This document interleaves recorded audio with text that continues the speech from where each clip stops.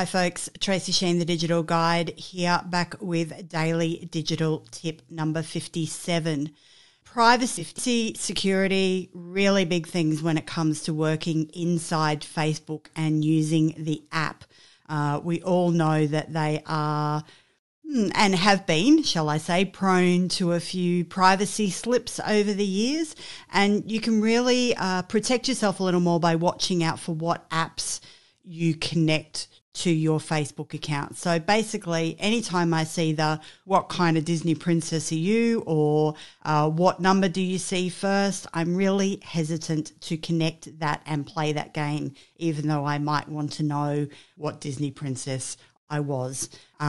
So the reason for that is because you're opening yourself up to third parties other than Facebook that will gather your information, not just your information, but your friends' information as well, which is where the real security and privacy issues lie. So there's a way that you can go in and check what apps that you have connected to your Facebook account over the years. And I suggest you do this from a desktop because it's a little bit easier to navigate. And if you've got a lot of stuff connected, you're going to want to spend some time and go through things. There may be some stuff that you do want to leave connected. That's up to you, but you need to know where this is.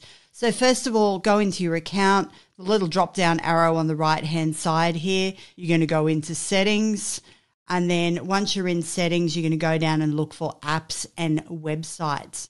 And any apps that you have, or webs or games that you have connected to your Facebook account right now, are going to show up under your active list. You can then go through them one by one, or as a group, tick the ones that you don't want, and it'll come up with a little remove button. Now you can see I don't have anything connected to my Facebook account. I just don't do it. So go through, check them out. I'm not saying that you don't have to, get rid of them, or you do have to get rid of them. Just know where it is and be aware of what is connected to your personal Facebook account and what information you could be sharing with third parties. So that's it for today, Daily Digital Tip number 57. Go in, have a play with your apps and websites on your Facebook account. So into your profile, little arrow down, into settings, down to apps and websites. And have fun cleaning that up. And I will see you tomorrow for Daily Digital Tip number 58.